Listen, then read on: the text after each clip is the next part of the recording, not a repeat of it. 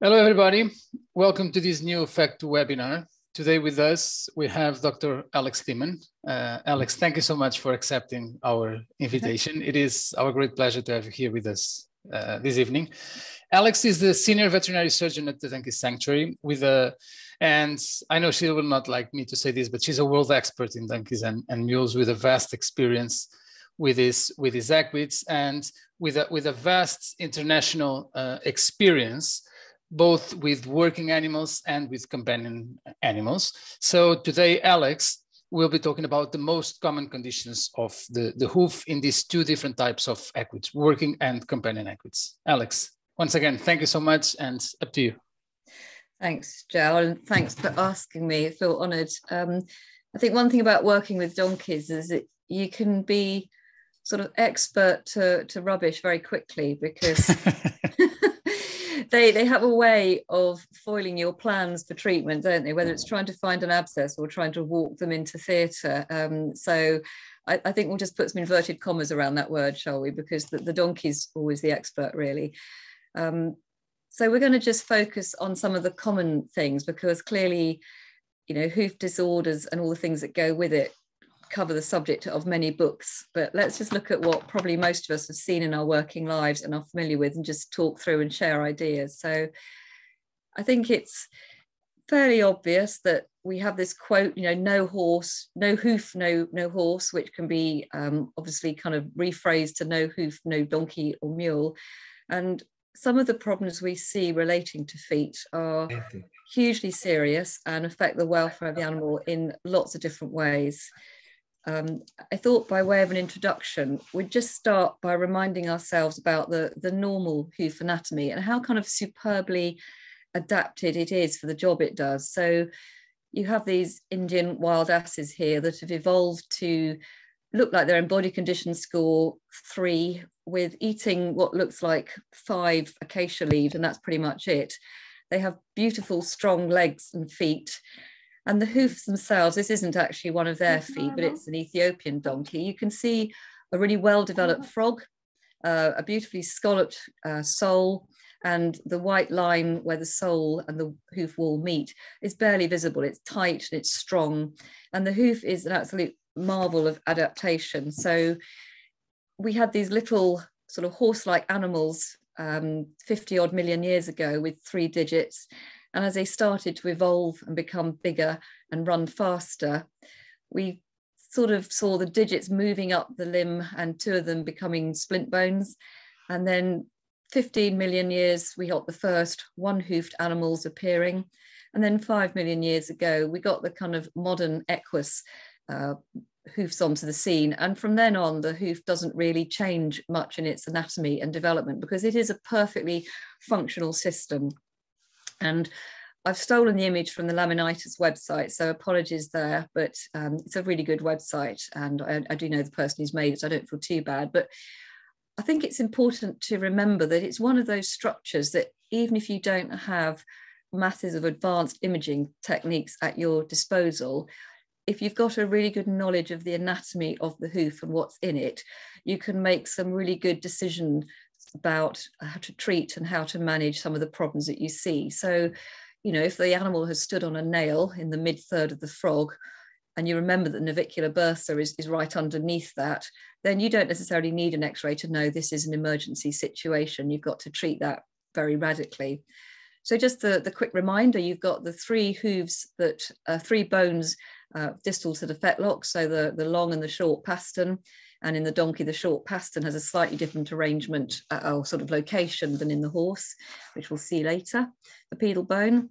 And then we have the superbly adapted hoof wall that's attached to the hoof by these interweaving Velcro-like laminae. So you have the bone and then the laminae coming here, which interlock with the hoof and the hoof wall tubules. And if they start to get inflamed or damaged and peel apart, it's obviously extremely painful for the animal, but then the hoof loses its integrity and can start to sink down.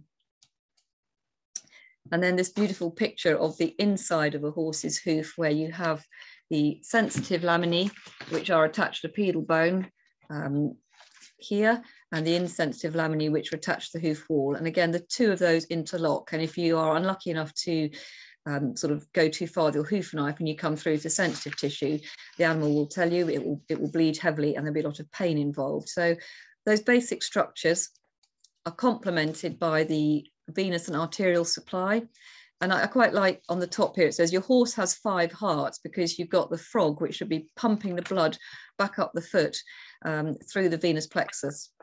And when you have laminitis and you have damage to the coronary corium, especially at the toe, these areas and these blood vessels will get damaged, and we'll see poor quality horn subsequently, and lots of sort of seedy toe and white line disease. So it's really critical that we can try and maintain these blood vessels. And here we've got the sort of arterial circulation here, all through the terminal arch of the hoof. So we had a sort of a quiz at the vet department the other day, and I actually got this one right, which maybe I am an expert, Jowl, but the organ that uses more glucose than the brain is in a horse is actually their hooves. So horses' hooves utilize more glucose than their brain. So I think that explains very much why they run before they think sometimes, that these are really metabolically active areas. Having said that about the foot is obviously the sort of distal end of the animal. It's attached to the rest of the donkey or horse.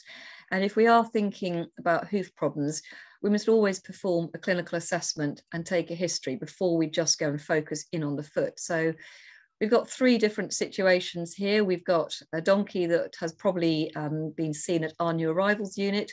It's in a very high body condition score, and it's likely to have asinine metabolic syndrome, potentially leading on to laminitis. We have the hoof at the bottom, which is from a mule in America, and that's actually got selenium toxicity, so a dietary intoxication. And we have these rings on the hoof where you get abnormal growth because of the toxic selenium that replaces the phosphorus in the bonds there in the foot. And on the right, you've got this poor little pony in the Gambia who's got hoof problems in terms of broken back, hoof pass and axis, but you know, the rest of him is suffering from malnutrition, trypanosomiasis, babesia, all sorts of other things. So there's not much point just doing a lameness assessment on these animals without thinking about the whole animal. And it is quite shocking really with working animals just how high the prevalence of gait abnormalities is. So gait abnormalities, lameness, depending on how you term it. The Brook's done a lot of work in this, particularly in Pakistan and India. 90% of equines been considered having a gait abnormality in a study in 2005, which was looking at 5,000 working equids. And this one in Pakistan by Broster et al., that came up with 100% of equids, working equids for lame at examination, which is fairly shocking really. And to think the slightly depressing thing is that it's very multifactorial. So again, we've got to go right back at the whole life cycle of the animal to work out what's going on. They might have been worked too young. They might have congenital problems, very often overworked and overloaded, potentially harness injuries, which will make the gait abnormal, or hobbling injuries. And then the animals that work in the urban areas tend to have much harder roads and tracks, and a much different lifestyle. So they tend to have quite a number of injuries. And then, as we'll talk about, the education and knowledge and farriery really impact upon the hoof itself. So just a few examples of these. This is the kind of horse that's been worked quite heavily in Egypt. It's a cart horse, but it's got terrible sickle hocks. It stands with its weight underneath it, and its hooves are abnormal in the way their hoof pass and axis and strain of the tendons they're taking.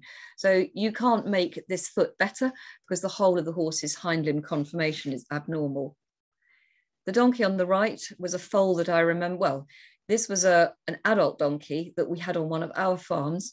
And clearly it's got an untreated carpal valgus, and so it's got horrible medial-lateral imbalance.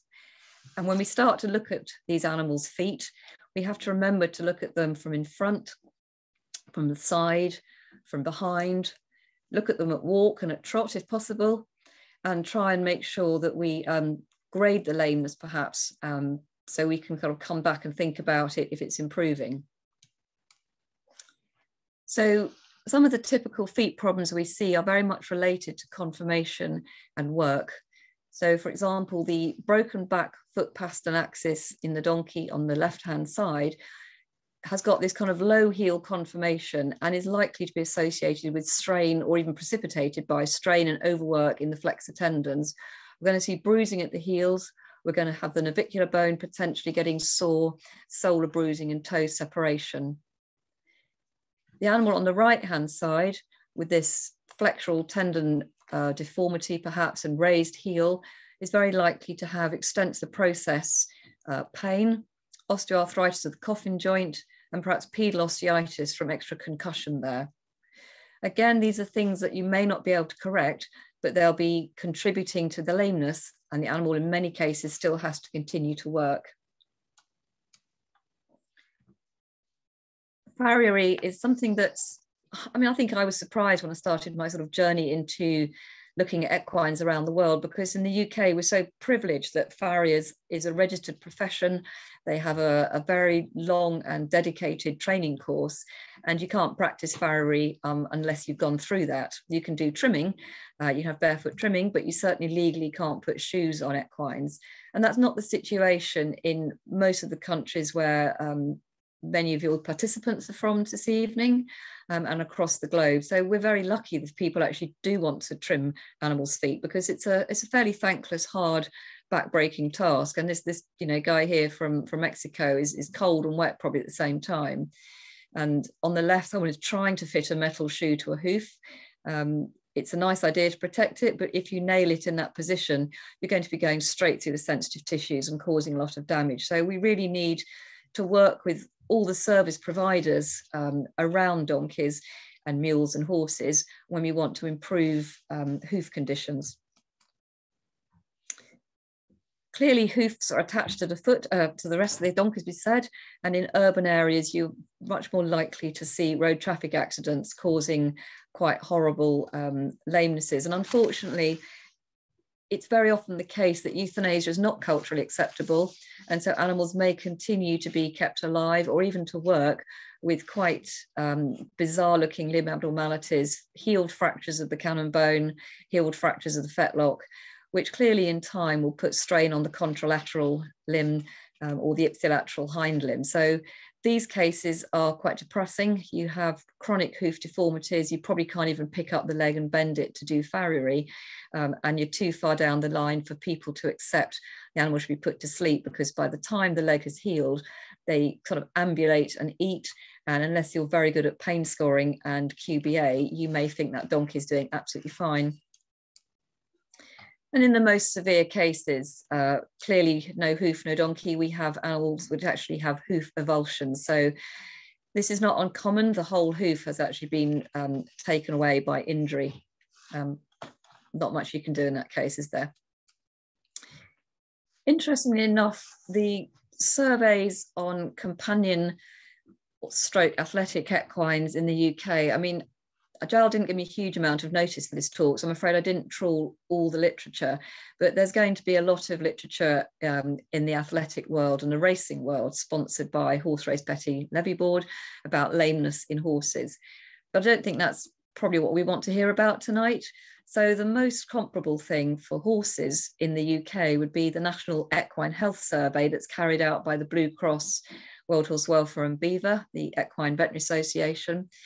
And just a snapshot, last year, 32% of equines were registered by the owner as being lame, of which about half were upper limb lamenesses and about half were in the foot. So 21% laminitis and 32% other foot lamenesses, of which 10% were pus in the foot. So straightforward conditions that we can diagnose and treat in the field without too much specialist equipment. We don't have comparable data for all the donkeys in the UK, but from our own herd, which comprises about 2,500 donkeys, we have about 10% of the herd a year is lame, and of that, about 50% is pus in the foot. We also have about 4% of the herd a year developing laminitis, and of that, about 35% is acute and about 65% is chronic. And remember that our donkeys are well managed. I mean, Jal will recognise the fact that we have got strip grazing. We do have grooms that know when donkeys are lame. So I think the incidence of laminitis across many countries, including the UK, would be a lot higher. Our data is from a herd that is potentially relatively well managed, although the donkeys are kept in environments that perhaps aren't the most suitable. So coming on to that, really, why do we see hoof problems in donkeys particularly? And often it's because they're in the wrong place. So the environment where many companion donkeys live is full of lush grazing and people that show their love through food, either in buckets or going out for walks. And that produces a lot of strain on the donkey's normal abilities. It produces too much fat, and that will cause metabolic syndrome. In the equine population, we're going to have hoof disease through athletic conditions. In both cases, we have neglect and lack of knowledge as being very important things in hoof conditions. So I don't think anybody can sort of feel they're doing a fantastic job. This donkey on the left, the little brown donkey, was from Ireland. So it's just across the water from us. And in the UK, owners have access to money, to food, to free education and schooling, to vets, and to huge amounts of education. But this animal has still been allowed to have neglected hooves that have compromised its welfare. The donkey on the right from a market in Kenya has also got overlong hooves that have bent and twisted on itself. And in this case, the people have none of the access to the things we've mentioned. So perhaps it's more understandable that problems have arisen, but neglect of the animal can happen wherever you are in the world. And we're just going to run through a little bit of how donkey hooves in particular are different from horses, because not everybody is aware of this, but I've put the x-ray there to demonstrate ignorance, because this was a vet that I spoke to 2 weeks ago who sent this x-ray in of a donkey they'd looked at, which was potentially going to travel 200 miles to the sanctuary. And they said, oh yes, lots of donkeys and ponies have feet like that. I think it's fine to travel. I hope there's a sharp intake of breath, but all your microphones are off. But I disagreed very strongly that this donkey was fit to travel 200 miles with a foot x-ray like that. But the vet, in their wisdom, felt they'd seen a lot of feet like this and it was okay. So why do donkeys get to this state? Well, they have a foot that's designed for arid countries and they can take up more water. They have slightly steeper feet in terms of what they do. They walk along narrow tracks and at long, slow speeds. They don't race. They haven't got that sort of long, broken back foot pastern axis with easy breakover like the racehorse. Position of P3 in the hoof is different. So the vet has correctly identified that, but not as much as that. And the weight bearing is slightly different. Sadly, they're also very long suffering and stoical. They will continue to work for you, even if they're in pain, as everyone is aware of. The mule hoof, I'm not an expert. Giles more of an expert on mules. I think the hoof can be quite intermediate. It often is very similar to a donkey in terms of its strength and hardship, which is why it's been an animal that's used and bred particularly for sort of carting and for work during the war, because it was such a strong animal. But sometimes in the shape of the hoof, they can be a little bit more rounded like the horse. So if we just sort of mention that for those people who aren't aware or haven't seen this, picture on the right would be a typical horse split section where the extensor process of the pedal bone is pretty much parallel with the coronary band, and the pastern sits outside the hoof. That's the short pastern, the long pastern, and the navicular bone. The frog tissue, this big digital cushion that's coming back and pumping the blood up the leg, about halfway here between the front and the back of the pedal bone. So quite a nice supportive thing if you're thinking of fitting a heart bar shoe. Typical donkey, however, we have the coronary band here and the extensor process here. And actually there's quite a big difference. We have normal measurements between about 1 and 1.3 centimeters as this, what's called founder distance, as a normal in most donkeys. And the frog tissue actually sits more like a third of the way between the tip of the pedal bone and the end of the pedal bone. So again, fitting frog support tissue, frog support to this type of frog may not help the donkey if it's got an acute laminitic episode. Generally, we think the hoof is about 5 to 10 degrees more upright than the horse. can be altered obviously by trimming, but that's slightly more upright hoof. They're often also slightly toe out because most donkeys tend to be quite base narrow. So quite narrow chests, slightly toe out, which does help them, as I say, if they're doing their normal kind of work. And from a radiographic point of view, we have this displayed by the top of the coronary band here, and this top of the extensor process here, which would normally be about 10 millimeters. And obviously the hoof wall and the pedal bone and the hoof pattern axis should be in alignment. And the solar depth should be about 1 centimetre. So if you have the luxury of x-rays and the donkey's sole is only about 5 millimetres thick, it's going to be very sore walking on sort of stony and hard ground.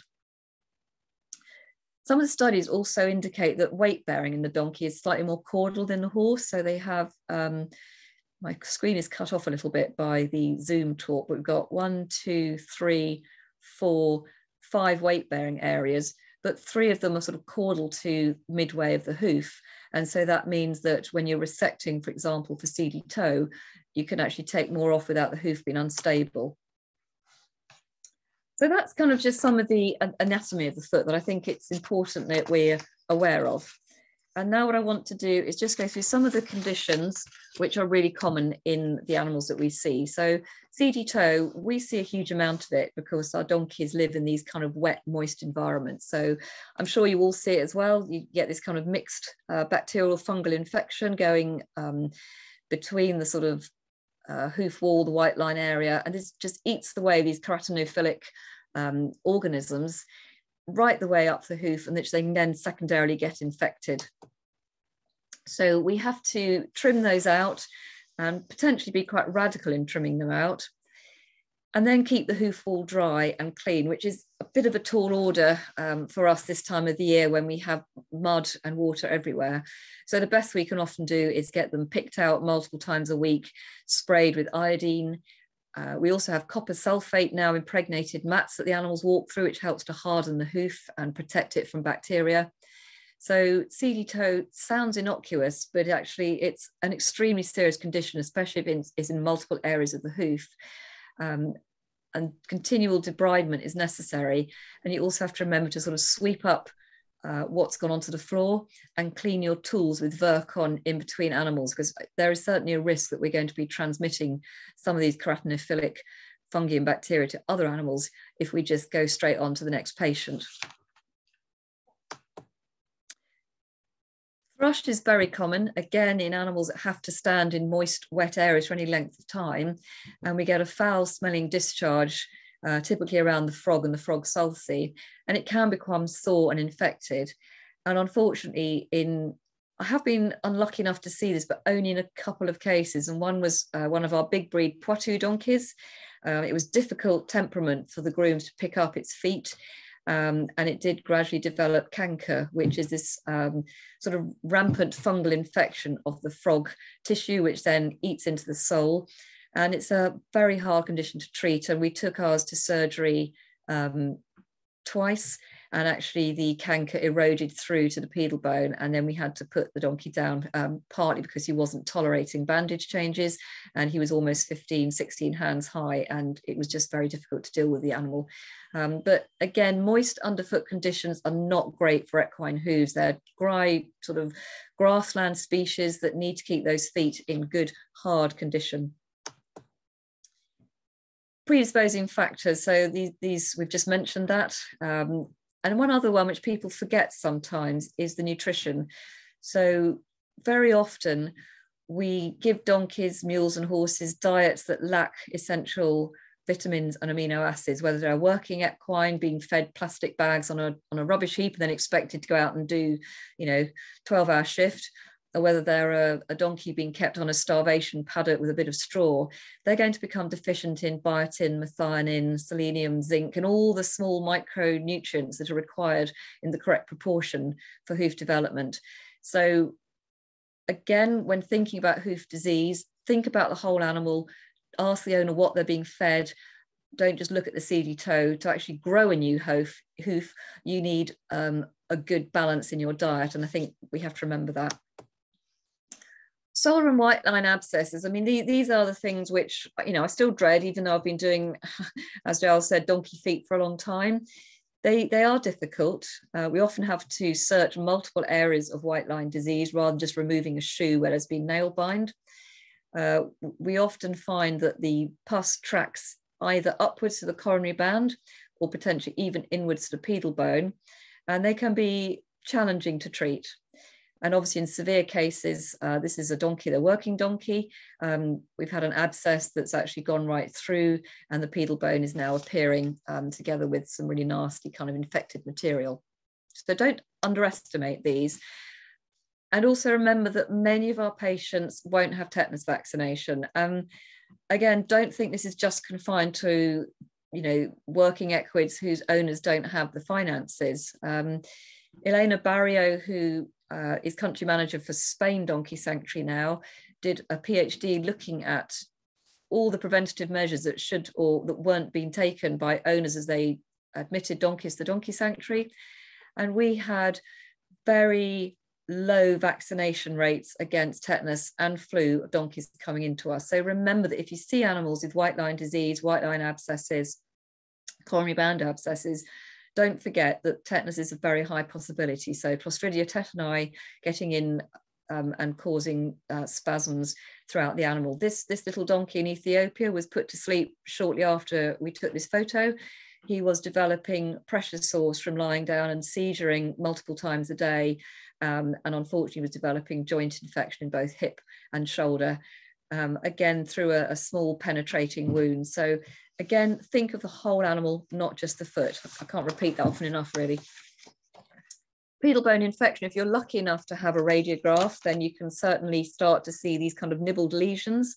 If you're unlucky enough, then the clinical siglement is normally an animal that's not responded to pain relief and potentially pus hasn't drained and is non-weight bearing lame for 3 days. I would be really suspicious then of an infection deep in the bone.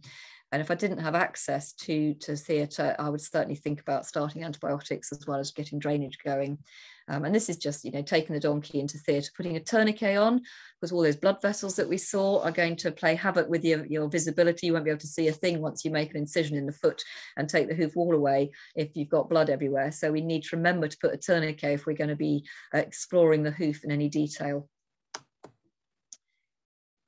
Moving on to some of the other conditions that we see, flexural deformities are relatively common, I think. And it's quite interesting in working equines, it often is in the hind limbs, potentially because of a hind limb suspensory desmitis, causing a sort of gradual pain response and constriction there. The donkey on the left is one that I see regularly in Cyprus in the sanctuary. And I mean, I have to admit that from sort of fetlock upwards, this donkey moves absolutely normally.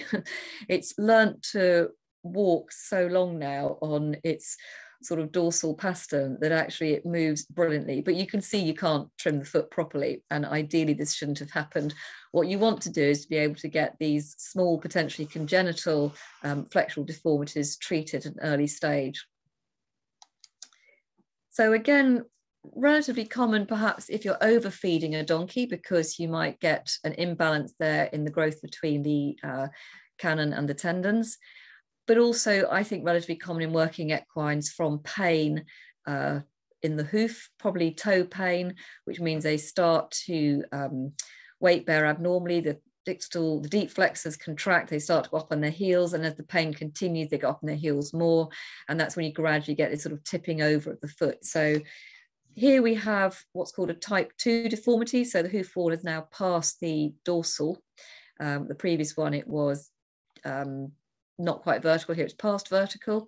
And in this case is we have kind of two options, and certainly the one that is easy perhaps if you're surgically minded is to make a small incision under a local anesthetic, so a 4-point block here and some local, and you can just cut the deep flexor tendon.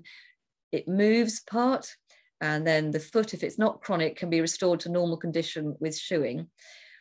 But I have seen some photos and x-rays from Jesus, one of our vets that used to work in Portugal, and he worked really well on a few cases using metal shoes and just gradually lowering the heels and doing toe extension, has actually achieved remarkable results. So I think depending on what you're familiar with and what the deformity is, you may not have to resort to surgery. You might manage with shoeing. I think the problem is with some of the smaller donkeys that we have, fitting a metal shoe is quite difficult, and the plastic shoes tear if they're under too much tension, whereas the larger donkeys Jesus was dealing with could be shod with metal shoes, which gave them a little bit more traction and the ability to manipulate those hoof pattern angles perhaps more successfully. That's kind of my theory. I'm not sure. Oops, hang on. I seem to be going back now for some reason. Let's just press forward. Right, sorry. Okay, I've just put this in because injuries are really common in working equids, and I think one of the things that we often do is a really beautiful job at repair. So here someone's got some lovely biosyn sutures in and the foot's been put back together really well. But if we don't manage to look after that injury and protect it for the long term, it will probably break down. So that's where things like a foot cast can be really useful, and actually very economical compared to putting bandages on a daily basis. Okay, so I'm going to just move on to look at the conditions that perhaps we see more than you do from other countries, and that would be the laminitis. So the donkey doesn't always stand in this nice fashion like the textbook says. It often just lies down and looks fairly miserable and ends up with a chronic hoof and chronic radiographs. But this is the classic posture where you're trying to take weight off the toe and throw it backwards. We often just see subtle weight shifting or an animal lying down. So again, because these aren't worked, we'll often just see them being overlooked by owners. So the donkey's lying down in the morning, lying down in the evening, they didn't notice, and the prodromal phase has gone, and now we've got full rip-roaring laminitis going on. And I think these are sort of slightly depressed me really, because these come from animals that have been walked off lorries and brought to the donkey sanctuary, perhaps in the days before we requested radiographs of things we were worried about. So this donkey has hobbled and onto a transporter and been transported, and inside its foot, you can just see how the pedal bone has demineralized and just become a little stump with all this kind of laminar wedge here. It's just horrible. It's irretrievable. Here's the frog back here. There's no way a frog support would help that. And this is the similar radiograph. And again, I think it's sometimes really helpful to see the split section, because a radiograph in black and white, I don't think it really tells you what's going on. And when you start to see images like that, or you can show them to clients, they understand a lot better the sort of pain that must be going on if your bone is sitting inside this all day. I sometimes say to people, put on stiletto shoes and walk around for an hour or so. And even if you're a bloke and you put stiletto shoes on, you'll realize they're horrible. And that's kind of what's going on when you're squeezing your toe into something here and raising your heel up. How can we treat these? Not the time and the place to go into all the medications, because hopefully the vets will know. And if you're not the vet, then it's probably not sensible to tell you. But some things you can do for yourself are icing. So if we keep the distal limb iced for 48 hours, we change these bags about every 4 hours as the ice melts, we stop the inflammatory mediators being released, and the hoof has a much better chance of not developing stage where the laminae actually separate. So this is something that's really useful, and we've used it a lot more over the last few years. And farriery. So at the chronic stage, when the hoof is starting to recover, a good farrier who can fit a rim shoe perhaps and some acrylic gel in here, which will provide some comfort for the animal as it walks, is an essential part of the rehabilitation process. I just put that in here because we don't see that many like this anymore, but this is a donkey with PPID, so Cushing's disease. And we often pick them up now to blood test at a younger age. But the classic sign always used to be that they didn't shed their hair coat and got this long, hairy coat, as well as perhaps been drinking too much as a side effect of the hormones. So I say we often don't see that. We'll pick it up on a blood test. But a geriatric animal that's developing laminitis, which perhaps it shouldn't do, it's only got access to normal food like straw, as in this stable, this would be the type of animal we'd want to test if its ACTH was normal or not, because potentially we can treat that with a straightforward medication for life and reduce its risk of laminitis. And I just also, sorry, I think in the last slide, just to remind us that obviously asinine metabolic syndrome, which we mentioned for the very fat donkeys, being the endocrine disorder. We might also want to think about measuring insulin. So we certainly can nowadays think about blocking some of the insulin pathways, blocking some of the extra ACTH, and providing treatment options that weren't there a few years ago.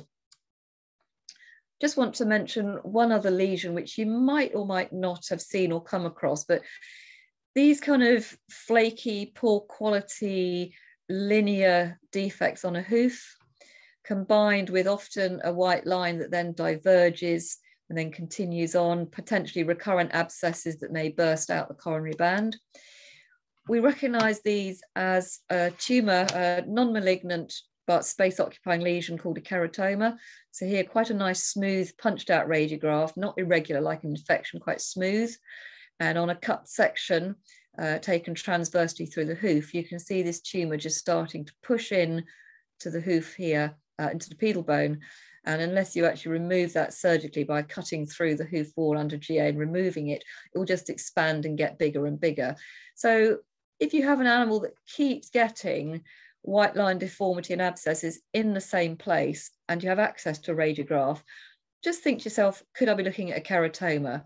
Because that removing the keratoma has got a better long-term prognosis than just keeping on treating with a poultice.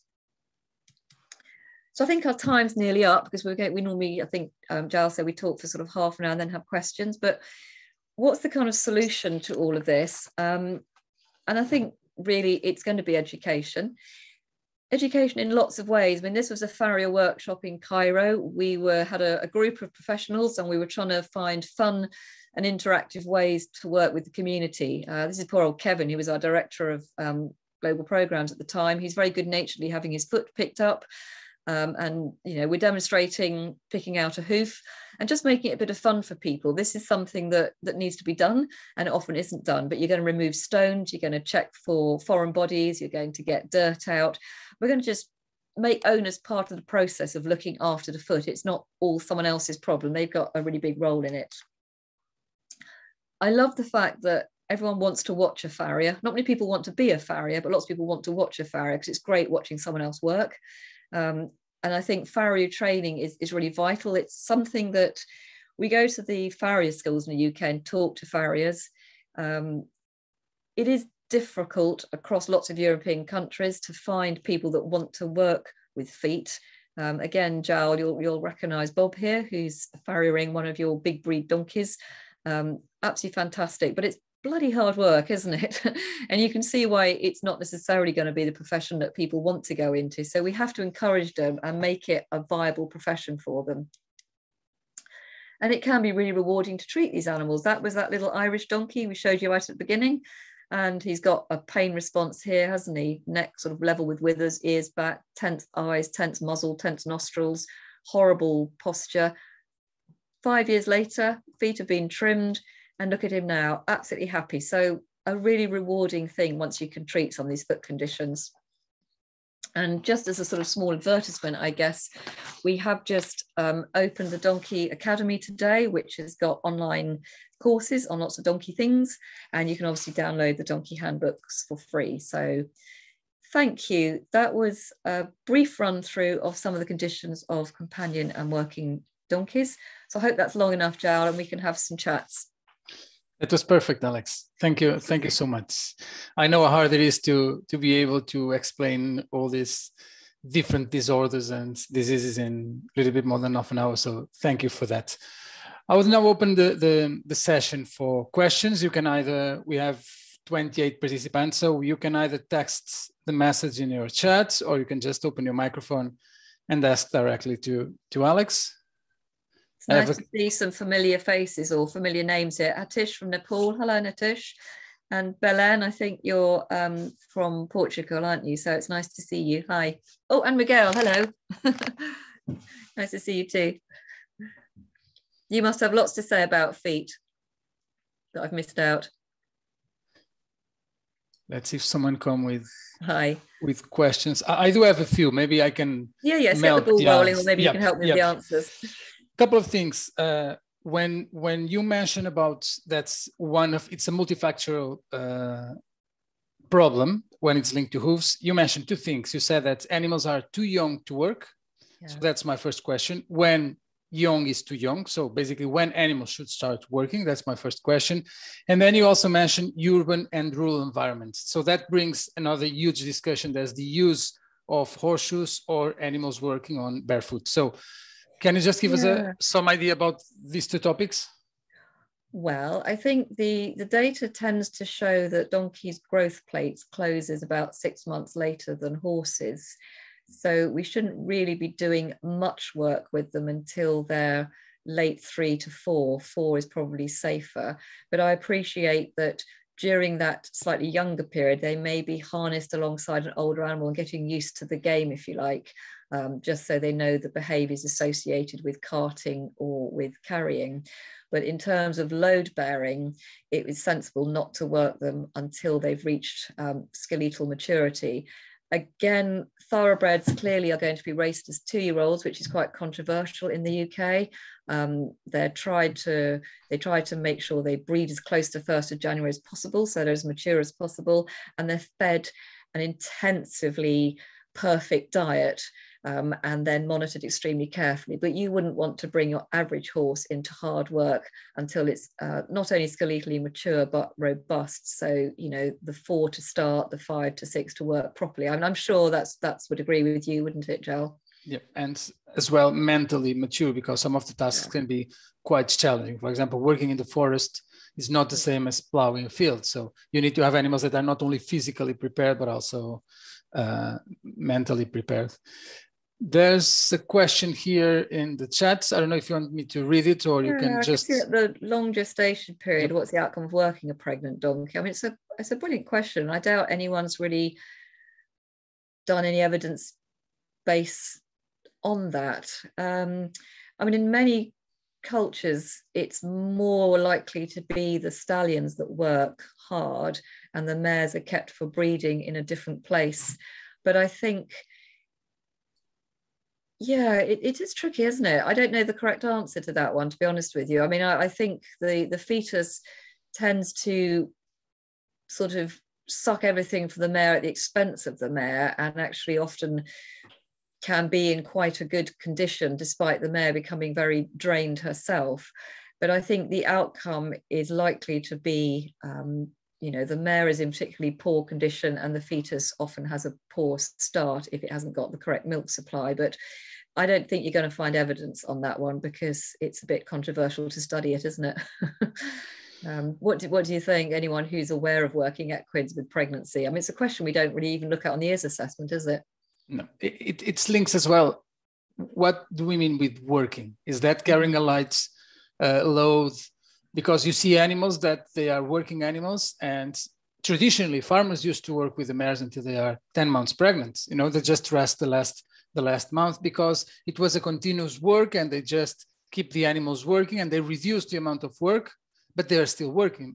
It's a little bit tricky. What do we mean with work? Is the animal working in the correct conditions? Is the animal overworked? There's a lot of factors that may affect that decision and that calendar when working, and the results of working with pregnant animals. Alex, there's another question from Lynn in the chat that said, when using a cast on a hoof, does it need to be changed or is it one time? It is also slippery to walk on. Thank you. Yes, I mean, quite often the cast will be slippery at the bottom, and so it's usual to put some acrylic on the bottom there so they can't slip, and they'll also be kept in a stable environment rather than just walking around with the cast on, because you've got to be quite careful. But it is fairly typical to put something on the bottom of the cast there to protect it and to make it less slippery. Generally, you can leave them in place for 10 days to 2 weeks if everything's fine before you check, but you do normally need to check them at least once during the process. I mean, it's difficult with feet to bivalve them. If you're doing a limb cast, we often would bivalve it. So you create the cast, let it set, and then cut the cast, you know, in 2 parallel lines, and then you can replace the cast but bandage and then check the wound on a regular basis. And that's not very easy with a hoof cast, I'm afraid, just because it's so hard to put the 2 bits back together and then to maintain that integrity. But even so, you think of the cost of bandaging a foot multiple times a week, it's actually really expensive. So yes, we would not change it too often, but obviously you're monitoring, you know, the skin around it, you're monitoring the pain, you're monitoring the lameness, you're monitoring the temperature, you're looking for all the signs of cast, rubs, etc. You're making that decision on an individual basis as to how long you're going to be happy to leave it for. Thank you, Alex. Another question from Jimmy from Mexico that says, hello, in cases of vesicular stomatitis, what would be your recommendation? Ooh.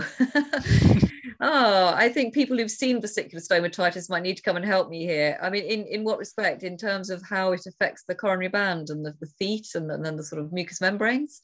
There are a lot of cases in Mexico. So I believe here is a little bit, what is the outcome of the disorder and how does affect the working equids life in general? Well, I mean, it's a very, as I say, it's not a condition that I've actually seen. So, Joel, are you going to talk about vesicular stomatitis in Mexico for me? I saw it, you know, and yes. The truth is that it can. I mean, my experience would be from a book. So, what your real life experiences, please? I think it's a little bit like in other hoof diseases. It's linked with when you diagnose it, and how quickly you apply the treatment and how severe the animal is affected. And I know this is a vague answer, but it's actually linked with that. In some of the cases, it's just too late, and you know, and and because it's also multifactorial, there are many things affecting here. But you know, as a broad answer, I saw animals with vesicular stomatitis with a lot of problems and still working. And this is the typical thing that we really don't want to happen, right? We want animals with these conditions to be rest and well looked after, so they can recover before they go back to work again. And that's really important. Yeah. Thank you. I do have a question here. I don't know if you want to go back to the barefoot and the horseshoes, the one I asked you before. I know it's a big question, but what is your opinion about working animals working on barefoot versus animal using horseshoes? Yeah, barefoot is fantastic for lots of animals, and we obviously have to be careful with the training and education of people who are going to do it, because in some cases there are some slightly odd ideas about the treatment or not of things like abscesses and some welfare connotations that go with it. But the basic premise of allowing a strong, healthy hoof to develop without the support of a shoe is very good. And some animals will really recover if the shoes are taken off and they're put on the correct type of diet and environment. They will do extremely well. I think the problem often comes in these urban areas. If they're worked too hard, the amount of hoof growth may not keep up with the amount of attrition from the concrete, etc. So you're just physically wearing away on a hard surface the amount of hoof that's there. But having said that, some of the shoes that are put on in urban areas can be really poor. So often, you know, they're not well fitted. They might be made out of quite odd materials. Having said that, not all local materials are bad, but they often don't fit very well and can actually be a source of problem rather than a solution. So I think in the right hands and with a really good, strong animal, a shoe is often unnecessary. But in an animal that's got to work so hard that its feet are being worn out, then it may be important to provide a shoe. I mean, again, that's a vague answer, but I think it sort of is how, you know, the horse's foot is not designed to be continually ground away by the hard surface. It's designed to recover, and that's often what working equids don't get. Thanks for that. Well, we don't have more questions in the chat, so I do have a last question for you, Alex. I see many donkeys with chronic laminitis, and they are still being used as working animals. And although it can be very painful while acute, as soon as the laminitis become chronic in donkeys, they seem to cope better than horses. Is that because they really cope better than horses, or is that because they are more stoic than horses and they don't show the pain? Fascinating question, isn't it? wonder if it's a combination of lots of things. I mean, often in those chronic laminitis cases, the sole, I mean, I've got lots of slides of it, which I haven't shown, but they often have quite a thick sole because people haven't trimmed it away. So they have quite a lot of cushioning between the pedal bone and the ground. In many cases, they have these really big blocky feet with some of the chronic laminitis. And I think we also get used to a certain way of walking. So if you are going to an event, a horse has to be kind of trotted up to pass the vet inspection and is graded on whether it's lame in trot, lame on a corner. We are lucky if we get our donkeys to walk in a straight line in many cases, and we start to tolerate these quite abnormal gaits, which if this was a working horse or an athletic horse, we wouldn't. So I think our brain has become down-regulated to accept that a donkey walks like that. They shuffle, they have a short stride, they don't track up, they don't turn corners very well, but we start to think that's normal. And I think what's interesting is when people do these quite long QBA studies and put videos on the donkeys and actually examine their pain faces and how they're responding, especially at times of day when they're not aroused by humans, we do often see more discomfort. And I think we sometimes underestimate what's going on for them when we ask them to do things. But I agree, they can shuffle around and look okay. But so many of us have got used to donkeys just looking okay. We've almost forgotten what a happy donkey, you know, careering around a field as a youngster is like. And I think that's our fault, if you like, that in literature, in history, in culture, the donkey plays such a role as the I don't know, the fall guy, the poor man's horse, that we're sort of used to it being like that. And so I think sometimes we tolerate things that we wouldn't in other species. Thank you. Final question from Tamara from Chile. She says, "Hi Alex, how challenging is to get owners to rest?" Extremely challenging. Obviously, if somebody's livelihood is a donkey or a horse, they have to continue to work it pretty much as, you know, if you can't afford to replace your car, you just have to keep driving it until it falls apart. If the studies by Brooks show you've got 100% of animals working that are lame, it kind of tells you that they won't rest the animals. The only times when you can get them to rest the animals is probably when NGOs step in and offer to take the animal for a period of time as a loan them out another donkey. But it's really hard, I think, for us to appreciate the levels of need and poverty for some of the owners of these animals. You know, we don't have free schools, we don't have healthcare systems, we don't have a welfare state that's going to pick up if you can't feed your child. And so, yeah, you're not going to rest your animal. And unfortunately, 100% of animals working when lame is a reflection of a community problem, isn't it? Someone's put, what's the effect of working terrain on donkey's hoof? What's the difference for donkey hoof carrying loads on hard concrete roads? Yeah, I mean, that's a good one, isn't it? I mean, the terrain has a huge effect. I mean, we're looking a lot at our underfoot donkey conditions. Typically, we've had wood chip, which has been lovely and soft, but actually we've got keratinophilic fungi living in it, which are scoffing the white lines and causing lots of white line disease. And we're trying to switch to things like sand in our tracks, for example, at the moment, which is much more, much harder and less likely to cause problems. And yes, if you've got hard concrete, it's really typical that if we put a new load of concrete down and the farrier comes and trims, it's often, you know, donkey's lame the next day. Hard concrete is very abrasive, and it's not the surface that equid was designed for. All the tendons, the cannon bone, the splints, they all suffer if you have to trot for a long time on a concrete surface. I think that's where the debate about putting shoes and putting you know, rubber, etc., underneath the shoes that people do to reduce concussion has a place. I think that, you know, animals can't work on hard concrete surfaces without getting concussion. You can't run with your trainers on hard concrete as long as you can on a field. It's hurty, isn't it? Yeah. I think, Giles, you're on mute, Giles, by the way. Your mouth is talking, but nothing's coming out. My headphones are just fine. I think that's... That's better.